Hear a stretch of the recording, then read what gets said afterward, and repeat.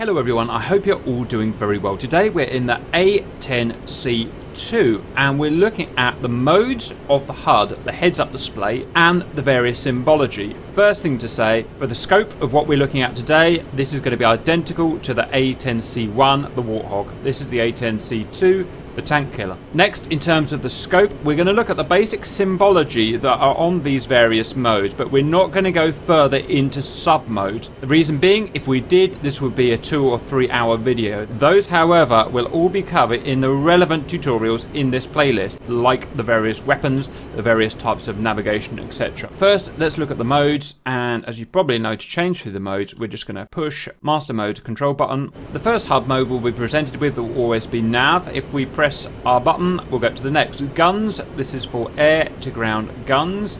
Next is CCIP, continuously computed impact point, air to ground. Next, CCRP, continuously computed release point, again air to ground.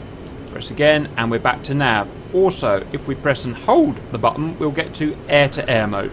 So press once more and we're going to start with Nav. This dashed circle with a dot is our depressible pipper. It's fixed essentially above the bore sight of the aircraft, and using the UFC down here and possibly other methods, we can depress it by a certain amount downwards. Next, this is our barometric altitude in feet. Next is our current altitude of our pitch in degrees, so we're currently climbing at 6 degrees. Next is our current radar altitude, and you can see it's blank at the moment because we're out of limits in terms of altitude. Next is our currently selected steer point. We currently have steer point 0 selected, and the reference or the name of that steer point is init posit, initial position. Next, the current range of that steer point from us is 3.1 miles. DTS, direct to steer, so as the crow flies. Next is the amount of time and current parameters in minutes and seconds before we get to that steer point. Next is our clock. Note, this is UTC/GMT, not local time. So currently 0825, local time is GMT +4.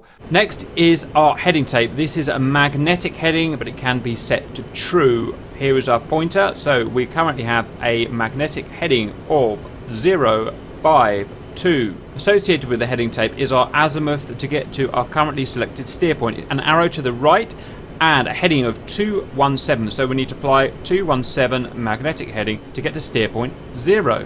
Next is our SPI association. So our SPI, of which we will only have one, our sensor point of interest, is currently associated with steer point 0. I suppose we can ever so quickly go and change that. If we were to move to our TGP here with soy right, this is all covered in other tutorials, so don't worry, and assign a SPI on our T-pod or our TGP, you can see the SPI is now assigned via the T-pod. TGP can reset that back to the steer point, and our SPI is now assigned back to steer point 0, steer point. Next up here, D5/B1, and I'm going to bring RC in for that explanation. DTSAS mode and FOM message. This field displays the DTSAS mode and FOM message as set on the EGI CPU. Next we have our SOI marker here. If the HUD is selected as SOI, sensor of interest, which means that we can essentially work via the HUD, then it will have this star assigned to it. If not, for instance, if I were to assign our SOI to one of the MFDs, then that star disappears. Assign the SOI back to the HUD, and you can see we've got the star again. L means that the laser is currently armed. If we were to disarm that, the L would disappear, and if we were to fire our laser, the L would flash. Here is our current airspeed. Here is our current G loading. More flight instruments. We've got our pitch ladder, which is indicating our pitch. So we've got the horizon line is that solid line there. We've got +5 degrees pitch here, +10 degrees pitch here, and then we would have -5 and -10 and so on. The usual format is that the downticks here are towards the horizon line. There will be upticks in the negative pitch, and the positive pitch values have solid lines, and the negative pitch values will have dashed lines. It's just universal display mode for a pitch ladder. Next is our designator, and if I were to take control of that, because we've got the HUD currently SOI, I have the ability to slew this chap round here. And here's our TDC. The current area I'm pointing at is in the middle of the sky, which is not valid for a TDC, hence it'll have a cross through it. We go into more details with this in various air-to-ground tutorials. Next is this circle with the wings and the tail. That is our velocity vector, otherwise known as a flight path marker. That is telling you exactly where, in current parameters, the aircraft is flying. It will not be the same direction as the aircraft is pointing. There is always a difference in that, and that difference is known as your angle of attack, at least in terms of pitch. The next is our line here that is pointing us to our current speed. We have a speed currently located at steer point 0. I think it's somewhere behind us.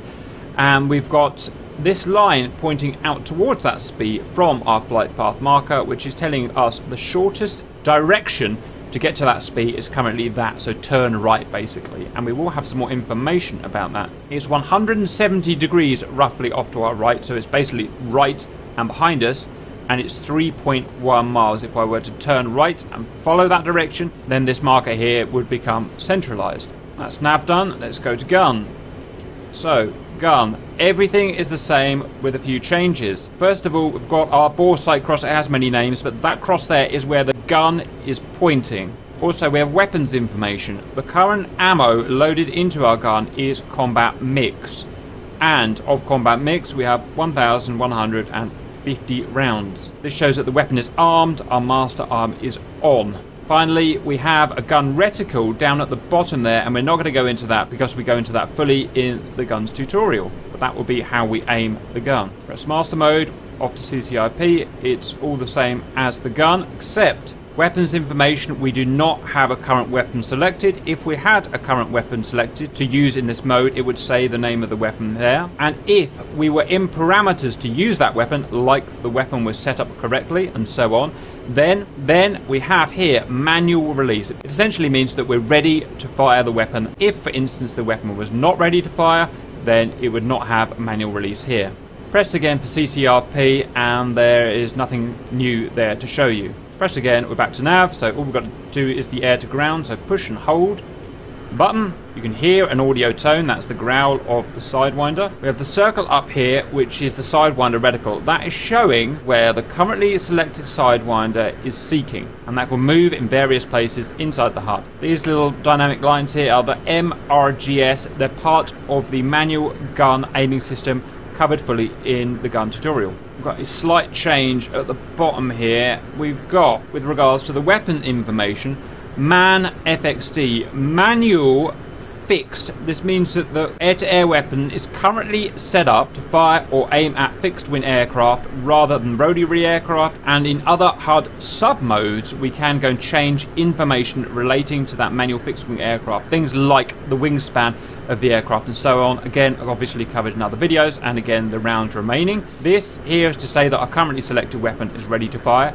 E, we cannot find anywhere in the user manual. Please let us know if you know that. That's all we've got to show for the basic modes and symbology. I hope that was useful, and see you later.